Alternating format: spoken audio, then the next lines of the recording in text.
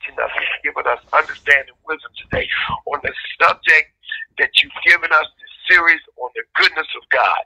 And today we want to talk about blessings, Lord. We've already talked about good news. We already talked about benefits. But today the subject is blessings. So we ask you to bless us, God.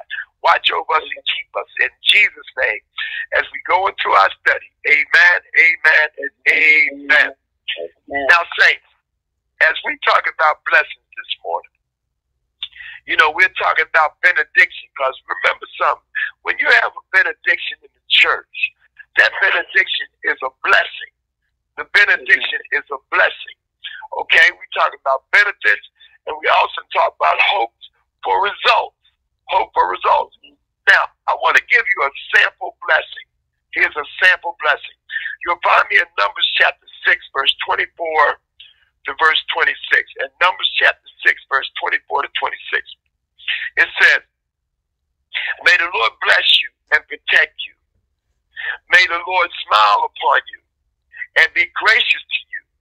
May the Lord show you his favor and give you his peace. Saints, that is the benediction that many times is said over the body of Christ as they're about to leave the sanctuary. Now, I want you to realize something within that blessing in Numbers chapter 6, verse 24 to 26. It's a blessing. A blessing is a hopeful prayer. A blessing, okay, is a hopeful prayer. Watch this. I want you to realize that the blessing was one way of asking God's divine favor to rest upon others and to rest upon the body of Christ, or to rest upon your people or your family. Watch this. And see, this is what they call an ancient blessing. Ancient blessing.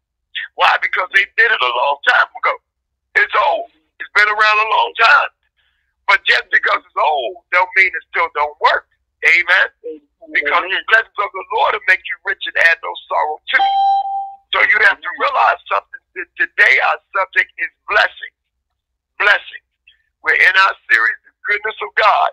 We talked about good news. We talked about benefits. And today is blessings. So Numbers chapter 6, verse 24 and 26. Numbers chapter 6, verse 24 and 26. Let me read it again. May the Lord bless you and protect you. That's one. May the Lord smile on you. That's two. May the Lord be gracious to you. That's three. Watch this. May the Lord show you favor. That's four. And give you peace. That's five. I want you to realize something. There's five major things that are involved in that Numbers chapter 6, verse 24 to 26. That's a sample of a blessing for you this morning. Now you want to write that down. You want to make sure you look that over, because, saints, I'm telling you, this is what you say. This is what the pastor says over the people. This is what you can say over your children, your family. You understand? Because this is a blessing. Now, and what is a blessing? A blessing is a hopeful prayer. A hopeful prayer. That's what it is. Amen. And when this ancient blessing that we're talking about here, we understand what blessing is supposed to do. Okay? Because I'm breaking down what a blessing is supposed to do. Let me teach. It's a five-part conveyed hope that God would bless you. That God would bless you. Number one, that God would bless and protect you. From Numbers chapter 6, verse 24 to 26. That God would bless and protect you. That God would make his face shine upon you. That smile upon you. That God would be gracious. That he would turn his face towards you. That means show you favor. When God turned his face towards you, he's showing you favor. And number five was give you peace. When you ask God to bless others, you're also getting the blessing yourself. So you got to ask, when you say you're blessing somebody, are you asking him to do these five things? Absolutely, positively you are. Because a blessing are demonstrations. Now you might say, well, Pastor, how are you connecting a blessing to a demonstration? Well, the blessing that I'm offering won't just help me, it'll also help you and the person, whoever's in line to receive this blessing. And it's going to demonstrate the love of God in you. Pay attention. It's going to demonstrate the love. It's going to demonstrate encouragement to others. It's going to demonstrate and provide a model of caring for others too. So whenever you put a blessing on somebody, you're giving a demonstration of the love of God, of encouragement, and you're providing a model of caring for people that are watching you. Are you beginning to understand a blessing a little bit more now? Okay, it's more than just words. You understand? And that is very, very important to understand what the blessing is. That's why I gave you a sample blessing over here in Numbers chapter 6, verse 24 to 26. Okay, now let's keep it moving. I'm in Ephesians chapter 3, verse 17. Okay? Ephesians chapter 3, verse 17. Chapter and verse, Ephesians 3:17. I pray that Christ will be more and more at home in your hearts as you trust in him.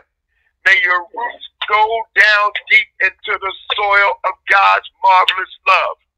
Now listen to me closely. I'm talking about your roots need to be in love. See, that's why you get blessings. That's why you get blessings, because you're rooted in love. You see what I'm saying? Listen, if you ain't rooted in love, you ain't rooted in Christ, how you going to bless somebody? Amen. Are you listening to me? See, when I said that, that hit you, because that don't even make sense. Amen.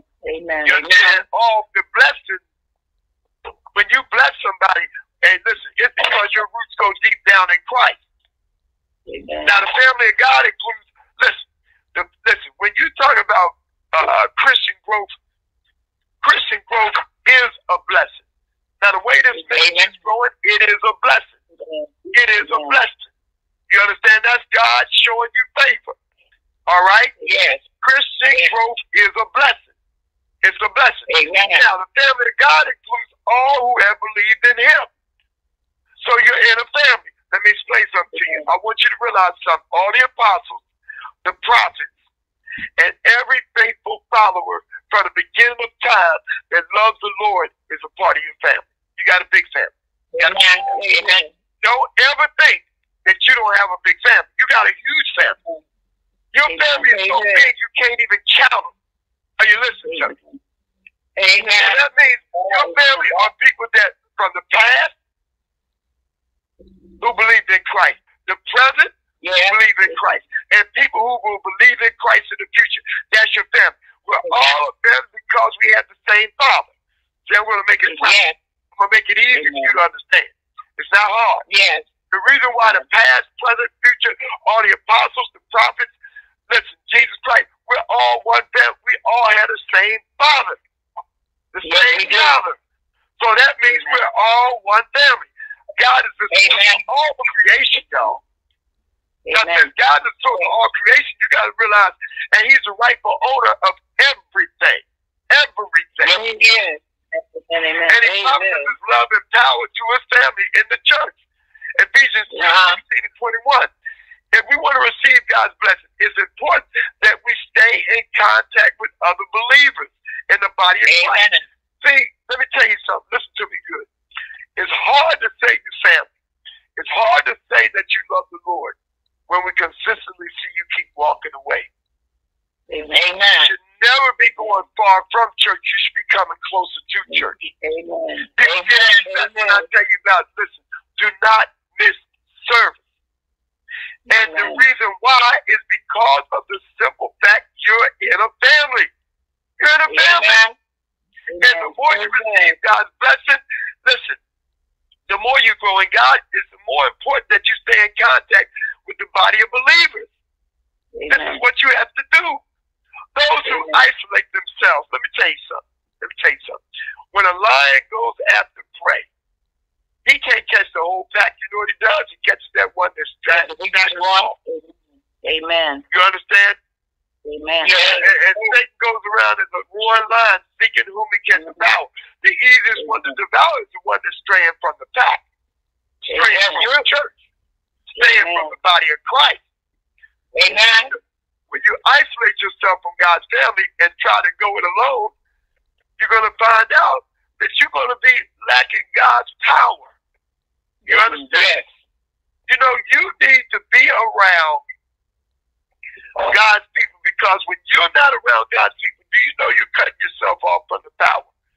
Do you not know that? Yes. You got to stay connected. Amen. Now, I see people, you don't need to go to church to worship God. You a lie. The Bible said, take not gathered together. I don't know where you got that from. Well, all I got to do, no. There's a corporate anointing that's in the house of God. Amen. There's a corporate anointing. Amen. And those that live within the body of Christ are going to find the blessings of Jesus coming more and more in their home, in their life. You understand? Let me tell you something. Yeah. Don't cut yourself off. Amen. Now, see somebody sitting there saying this morning, Pastor, I don't believe I said what I said. Listen, I know all about our broadcast ministry. You understand? Amen. I know there are people that connect with us everywhere. And I know all of that. But let me tell you what I'm telling you. Those are people that can't make it. You don't have an excuse. Amen. You don't have an excuse. Well, I'm just going to stay home and I'm going to just listen to the broadcast on the radio. Really? I'm going to listen to the YouTube channel. Really? Amen. No. You don't have no excuse. So don't even get that in your mind. I'm just telling somebody just in case you might have been thinking about doing that. Forget about it. All right. Now, I want to go into God's blessings for a minute. And what ways does God bless us? Now, tomorrow we'll talk about human blessings. But today I want to talk about the ways that God blesses us. Now, I gave you a sample blessing. Where was the sample blessing, Saint? It was in Numbers chapter 6, verse 24 to 26. Okay, I want to make sure you got that. Now, I'm going on and I want to talk about God's blessings for a minute. And what ways does God bless us? I want you to go to Genesis chapter 12, verse 3. Chapter and verse. Genesis 12, verse 3. Genesis 12, verse 3. Now watch what it says here. It's very important. I want to talk about Abraham for a minute. I will bless those that bless you and curse those who curse you. All the families of the earth will be blessed through you. Now, I want you to make sure you write that verse down, Genesis 12 and 3. I will bless those who bless you and curse those who curse you, and all the families of the earth will be blessed through you. Okay, so he wanted a nation who he could call his own. All right? So he called Abraham from godlessness, self-centeredness, and the self-centered city of Ur. It was a fertile region called Canaan. Now listen to me closely. This is good teaching now. They were God-centered. He called them from there to a God-centered moral nation that he could establish. So God took Abraham from Ur of Chaldees.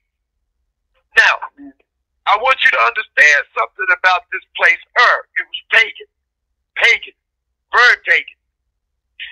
So God brought him out of there because Abraham wouldn't worship many gods, many idols. He only wanted to worship one God. Now listen to me closely. So this small, even though it was small in dimension, the land of Canaan was the focal point of most of Israel's history, as well as the rise of Christianity. This small land was given to one man. It was Abraham. And he had a tremendous impact on world history. Now, God wanted to establish a people of his own. I want you to realize something. Abraham left Ur of Chaldees. There's a few things I want you to understand about Abraham. Abraham's dad sold idols. Abraham's dad sold idols in this place called Ur in Mesopotamia. Now, Abraham rejected his father's gods and goddesses because he made idols. Abraham's father created and sold idols. Now, you may not know this, and I want you to know this. So Abraham believed only in one God. He rejected his father's teaching. He rejected his father's idol worship. He rejected it. And Abraham left Ur of Chaldees, Mesopotamia, and Abraham went to Hebron. And this is the plains of Merah. Now, you got to believe something in your spirit and in your mind. When Abraham left, he was a man of faith. He was following God. Let me tell you something. Anytime you follow God, you ain't going to go wrong. Abraham left there, and Abraham built another altar. One altar. Abraham made a covenant with God through circumcision. And that's why you see all through the Old Testament, at the age of 8, young men were circumcised because it was a sign of the covenant between God and Abraham. Am I teaching this morning? I want to make sure you get this. All right? Now, he built the altar there. And that altar, right now today, is called the Temple Mount. See, I want you to understand this. I don't want you to just go to church and just hear stuff and bow your head and say yes. I want you to know what you're talking about. Amen. Abraham left Ur of Chaldees. Mesopotamia.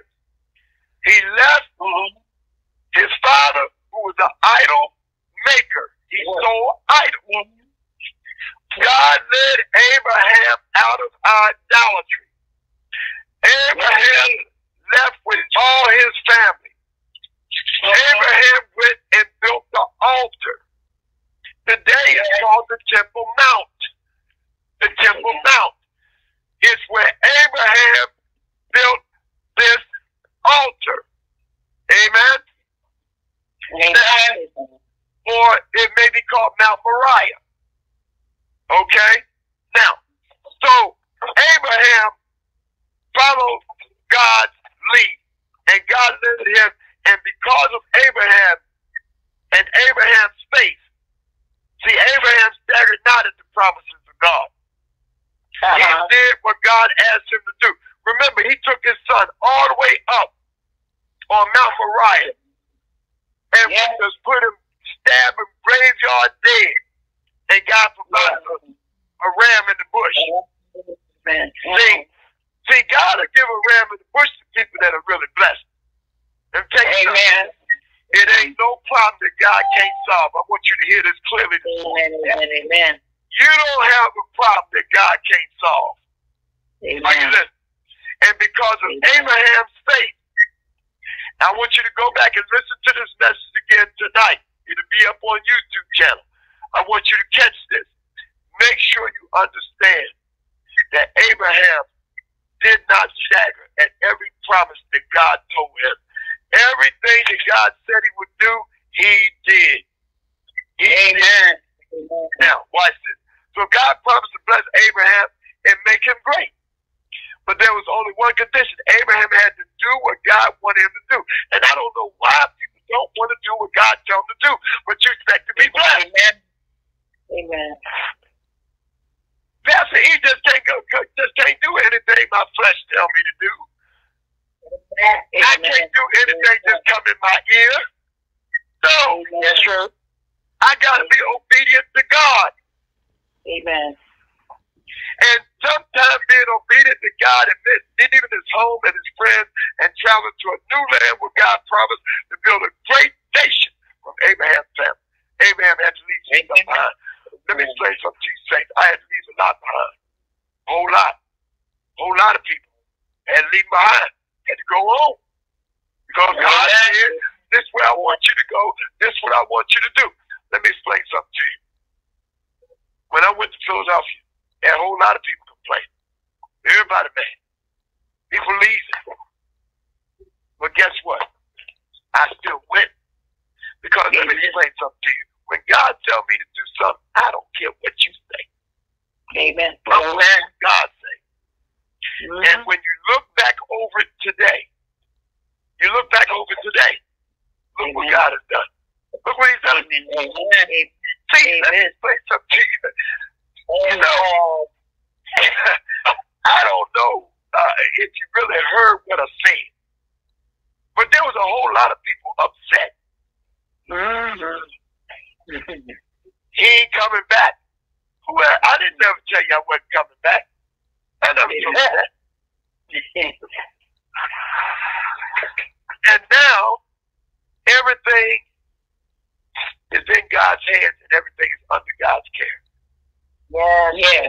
See, let me tell you something. When you put your faith in God, everything will work out just like He planned.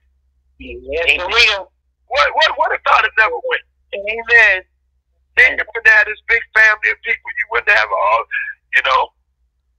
Amen. God told me to go, and then God told me to come back. If I didn't come back, you wouldn't have what's going on here now. Amen. Amen. Explain something to you, saints. Be careful how you handle people that are walking with God, men of faith. Amen. Trusting God. You may not understand it, but it ain't for you to understand. Amen. Just be faithful. And God going to bless you. Now, Abraham obeyed. He had to walk away from his home. Didn't I have to do it? I had to do it. I had to do it. Wasn't easy.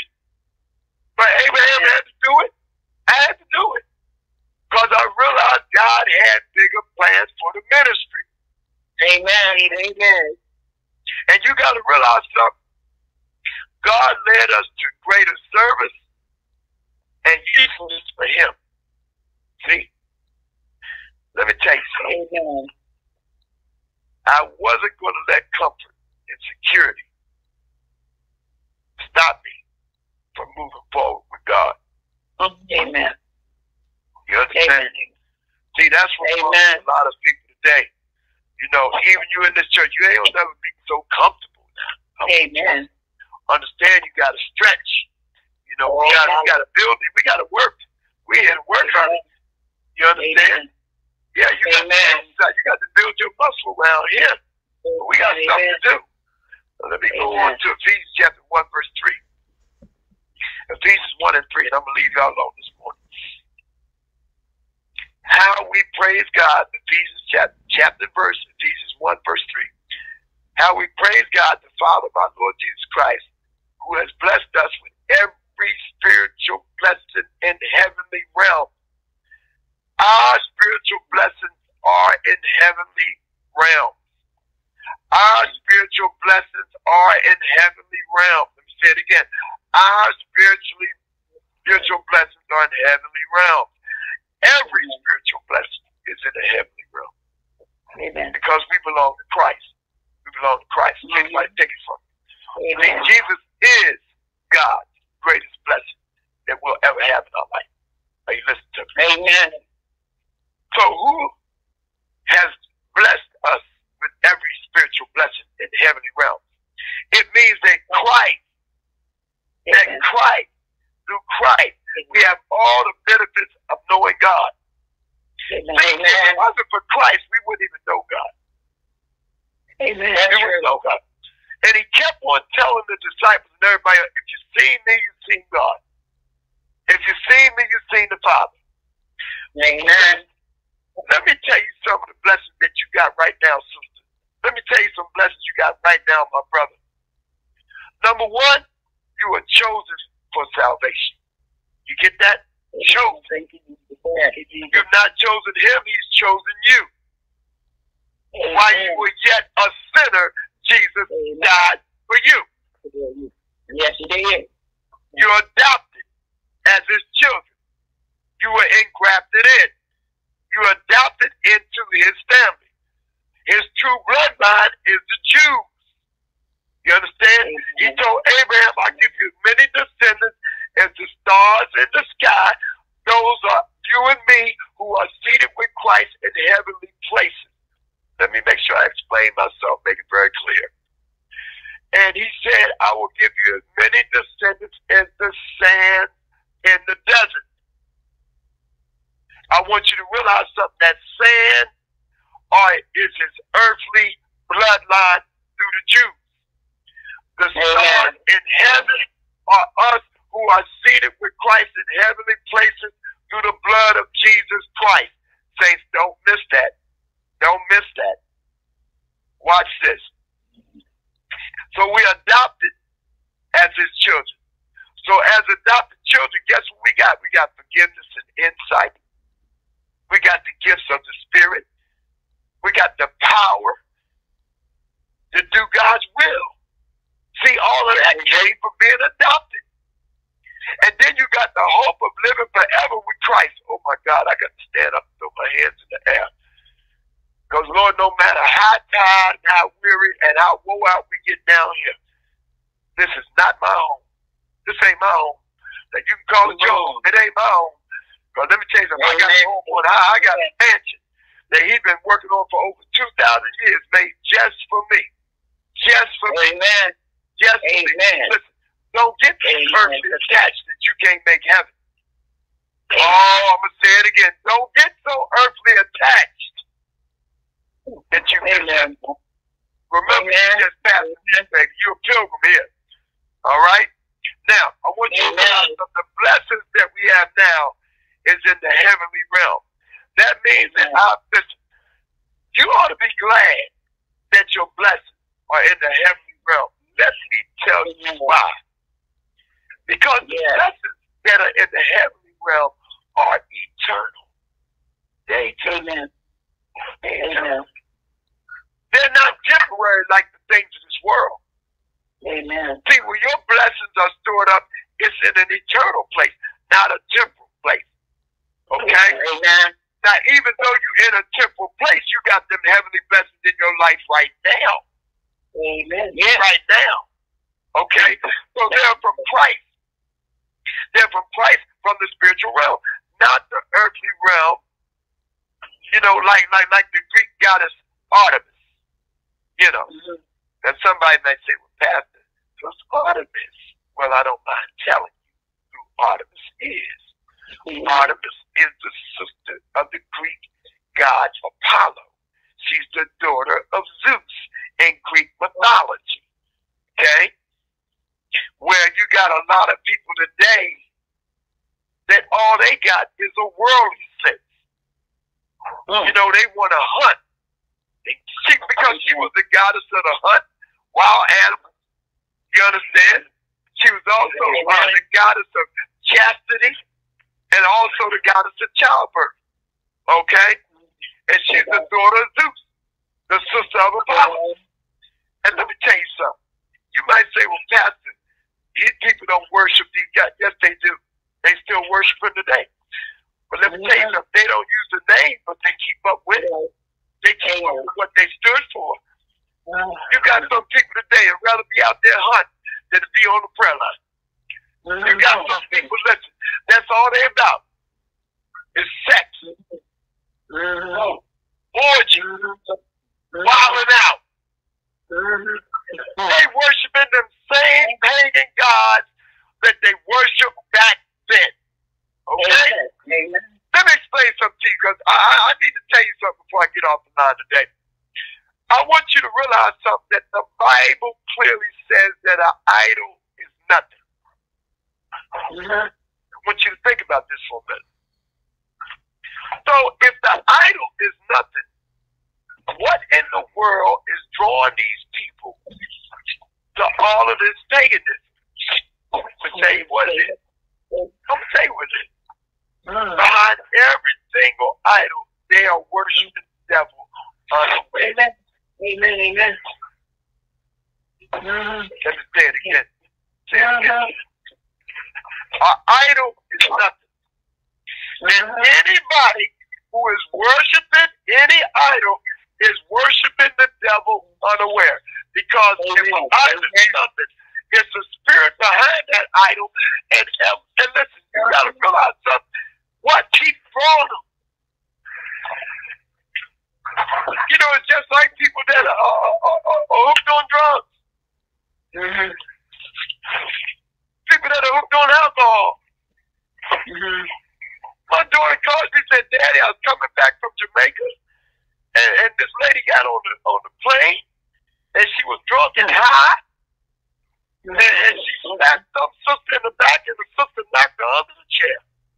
And she said, she told him, she said, if you don't get her off this plane, we're going to catch hell all the way to Jamaica. She wasn't listening. Amen. held all the way to Jamaica. And she said, Daddy, when I'm coming back from Jamaica, I looked, and Lord and behold, the same woman was back on the plane.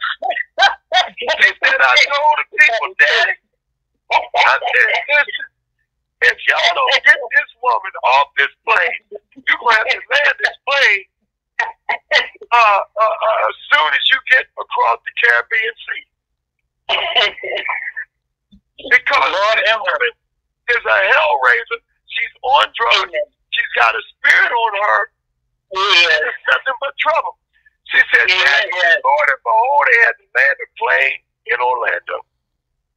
Oh, God. She said, I told her. She fell out on the plane, drunk, laying out on the floor. She said, Daddy started calling. They said, is it a nurse on the plane? Is it a nurse on the plane?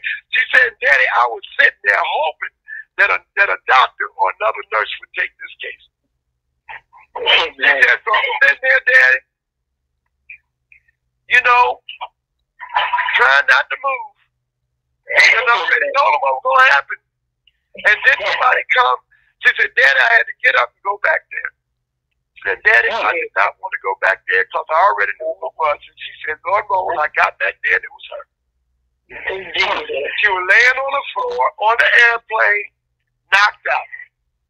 Oh, my Lord. And then I went back there, I checked the pulse and everything. And Daddy, listen to me, just like I told them. They said, well, what do you think we should do? And my daughter said, leave her right there.